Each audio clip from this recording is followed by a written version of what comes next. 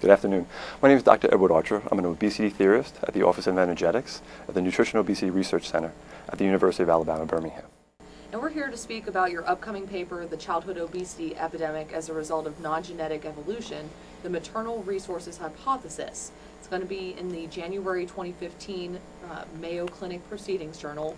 Why don't you tell us about your paper? Right. First, I'd like to thank my colleagues, my esteemed colleagues and critics who truly helped me improve this paper, as well as the editors and staff at the Mayo Clinic Proceedings. It's quite simply, stated simply, my paper is perhaps the most comprehensive theory of obesity that's ever been presented. And I link the socio-environmental changes over the past century to the epidemiologic changes that led to a tipping point and the evolutionary consequences of that tipping point. So you mentioned these evolutionary consequences and a tipping point. Yes, beginning in the 1950s, mothers became increasingly sedentary, increasingly inactive, and increasingly heavier. And this altered their metabolism during pregnancy. So more and more energy was driven towards the fetus. So the babies were born larger and a little bit fatter. And each generation, children became more and more inactive. So when they matured, they ended up having children that were a little bit more inactive and a little heavier. Over multiple generations, eventually reached a tipping point where the adiposity and the inactivity were so great that eventually reached the obesity epidemic that we have now. So this could come across as controversial. Are you blaming mothers here? No, not at all. The catchphrase is evolution is the cause and moms are the cure, especially active mothers. It took multiple generations for us to reach that tipping point, and we can easily reverse it in 1 or 2 generations of active mothers. Mothers have to know that when they are pregnant, their activity, how they spend their day, determines not only their health and the health of their unborn child, but if that child's a female, it alters and impacts the metabolism of the eggs that are developing in the fetus. So a mother's physical activity patterns during her pregnancy affect 3 generations, and there are strong evolutionary consequences to this. So you talk about mom, but what about genes and the genes of the father? But what about paternal effects? Well, nature has always discriminated against men. We don't have a uterus, so we are unable to control the most important 9 months of an individual's development. All health trajectories begin in the womb, and men don't have one, so nature has kind of discriminated against us in that. But nature does provide us with genes. But what I argue in my paper is that the environmental effects of the intrauterine environment, the environmental insult, the metabolic insult that is done from the confluence of insulin resistance of pregnancy with the insulin resistance of inactivity overwhelms any genetic effect, which means put any human genome in that intrauterine environment where the mother is obese and inactive, and you will produce a child predisposed to type 2 diabetes, obesity, and cancer. Wow. Well, what about nutrition?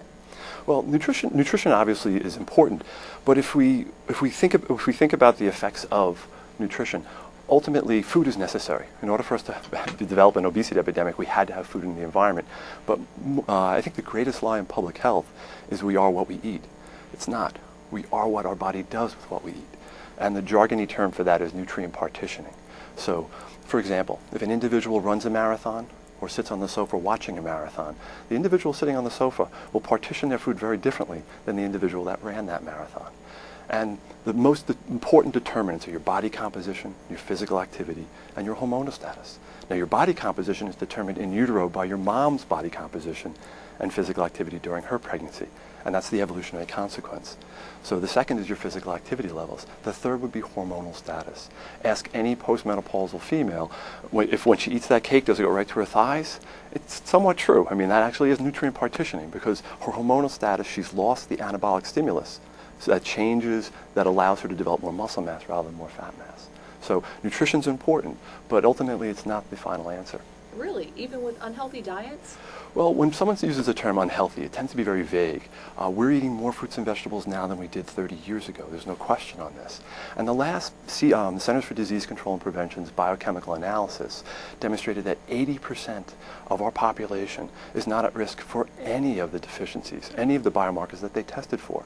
100 years ago, we had tens of thousands of people dying from the diseases of deficiency. So now we don't have the diseases of deficiency. We don't have the risk for deficiencies. So our population is incredibly healthy. Women of childbearing age, 90% of women of childbearing age are not at risk for deficiency.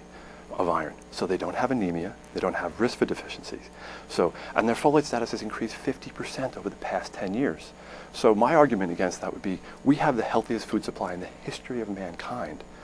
And when we actually quantify people's physical activity, somewhere between 75 and 95% of our population are not meeting the minimum federal guidelines for physical activity. But 80% of our population is not at risk for any nutrient deficiencies. So when it comes to nutrition or physical activity, what's more important? Let's fix the pathology, and the pathology is physical activity. We're not doing enough of it. Excellent. You talked about many things. Is there anything else you'd like to add in regards to your paper? Well, I think, as I said when I started off, it's probably the most comprehensive and controversial theory of childhood obesity that's ever been put forth. And most importantly, I really have to thank my critics, because many individuals criticized the paper as I was developing it, and they helped improve it, and they allowed me to answer many questions that people put forth, such as the genetic effects, the effects of nutrition, the effects of fast food, and the social environmental changes that we've had over the past 100 years. Because these have led to mothers being increasingly physically inactive and fathers being physically inactive. And as I spoke earlier about the prenatal and postnatal effects, fathers have very little control over the prenatal environment. They do have a significant control in the later years. If you have an active father, chances are you'll be more of an active child. But unfortunately, maybe not unfortunately, but the vast majority of caregivers are women. So not only do they control the prenatal environment, they control the postnatal environment. And if they use a TV as a babysitter, and it's understandable why they would. If they're working 2 jobs, if they're a single mom with 3 kids, it's really easy just to put the little boy or girl in front of a television. But the reasons that is beneficial to the mom is the same reason it's detrimental to the child, because it captures their attention and it keeps them still.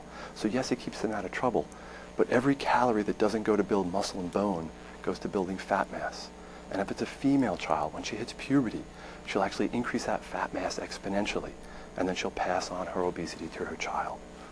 We hope you found this presentation from the content of Mayo Clinic Proceedings valuable.